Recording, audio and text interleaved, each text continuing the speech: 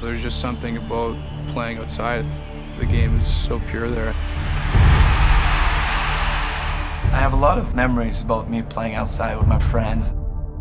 Great memories. The first time I was outside was on a pond. Ponds were always a better option because they weren't quite as deep and maybe you weren't in as much trouble if you did happen to go through. There's a lake in St. Bruno actually where we'd go and skate every New Year's Eve. Now we'll play on New Year's Day.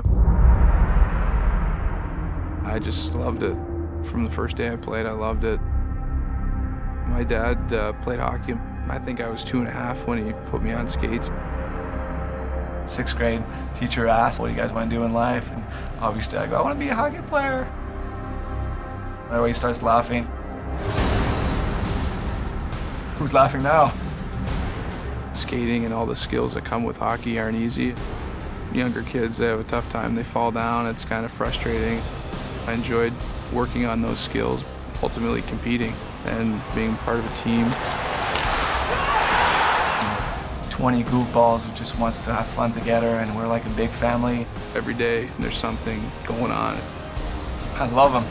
They're awesome. Best profession in the world. It's a roller coaster. People are going to see every part of the game.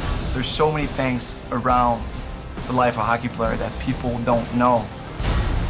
Preparation that goes into playing, the commitment from all the players, and really how much the game means to them too. I take pride in doing it, and I feel really blessed and fortunate to just be here. Everyone has a passion in life. That's what you'll see. Bring it on.